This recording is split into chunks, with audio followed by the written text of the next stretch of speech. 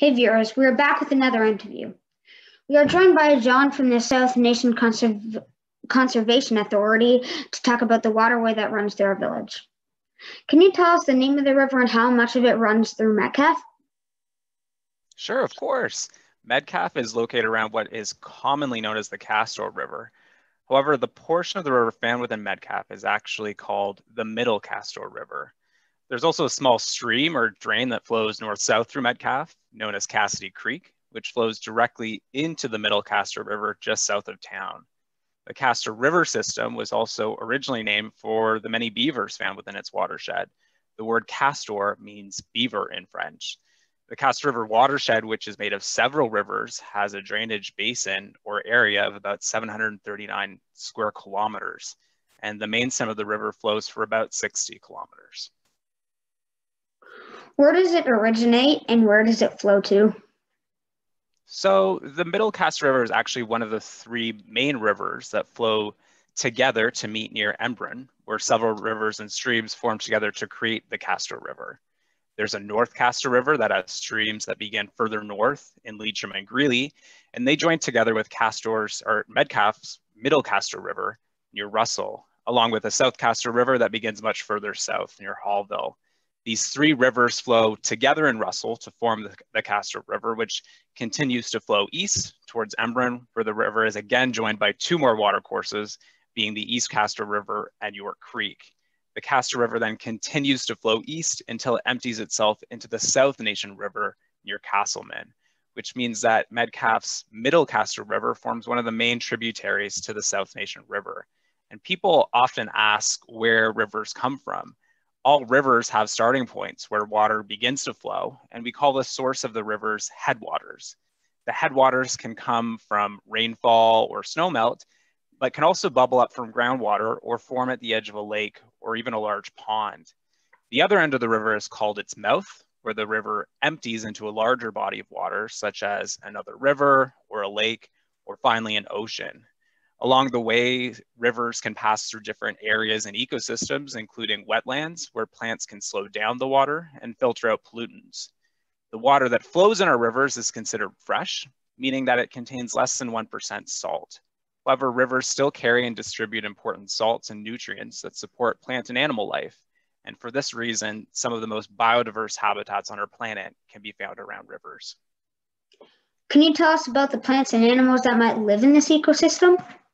For sure. And some of the best places for plants and animals to live is near and along rivers. We call the area around watercourses a riparian area or a riverine zone. In technical terms, this is often the 15 to 30 meters around each side of a river. At South Nation Conservation, we work with people to try and limit the amount of building and development that goes along rivers to ensure that our watercourses are kept clean and healthy, but also to make sure that people are kept out of floodplains that surround rivers and to keep construction away from these steep slopes and shorelines that can easily erode.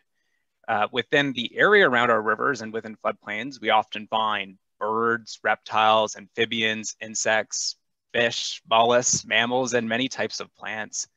In thinking about birds, you can often find the big blue heron nestling along our rivers.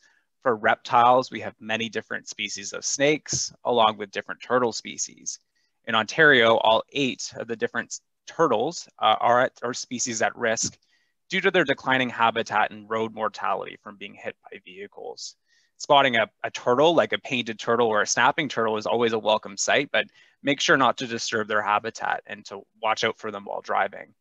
In terms of insects, there's lots of different species of mayfly and dragonfly that spend most of their life on the river. And for fish, there's so many. Fish need to lay their eggs in smaller streams, creeks, and ditches where they hatch and flow back to larger systems to spawn. Throughout the entire South Nation River system, there are over 72 different species of fish that call our watershed home. And several sport fish like walleye, pike, smallmouth, and largemouth bass, and yellow perch. When we were investigating the health of the Castor River watershed back in 2010, we actually caught about 2,500 different fish at our monitoring locations that belong to 29 different fish species. We even caught some brown trout, which is a popular game fish from the salmon family. There's also a dam in Russell that we maintain to control water levels along the Castor River.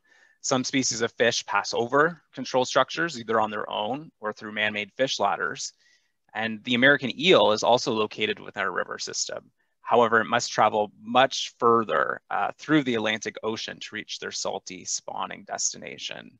And lastly, in terms of mammals, the Castor River watershed is a great place to spot moose, beavers, muskrats, and even river otters, which are a personal favorite for most. Very interesting. Can you offer advice for local residents on keeping the river healthy? Of course, we all have a role to play in maintaining the health of our rivers. Our actions, even small, can sometimes have big consequences. So it's always important to be mindful of the impacts that our actions can have.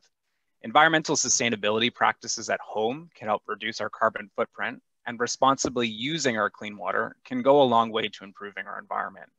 Managing pollution is something that we all need to take part in. Make sure to pick up litter and also make sure not to leave anything behind or dispose of anything near our rivers. Try and leave no trace when visiting our waterways. Also, protecting our water sources doesn't start at the riverbed. It needs to start at home.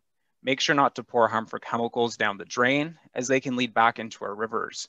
And more importantly, make sure not to let trash, detergents, oil, or any chemicals wash onto your lawn or roadways. There are storm drains located in our communities, and everything that flows into those drains flows directly into your closest river or stream. A cigarette butt, a piece of trash, soap that was used to wash your car, it all flows directly down drains, does not get treated, and flows right into our rivers. So please remember, only rain down the drain. What safety tips would you share for playing around the river?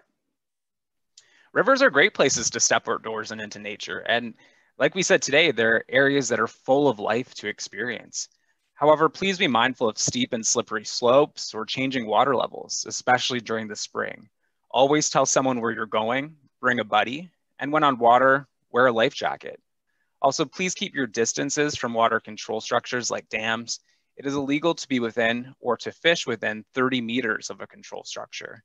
Water levels and flows are much higher here and can change in an instant. Also consider visiting a conservation area or local park that offers maintained trails and amenities that can bring you close to rivers and streams without disturbing the plants and wildlife that call these areas home. Take only pictures and leave only footsteps. Wow. Is there anything else about the SNC that you would like to share with us today?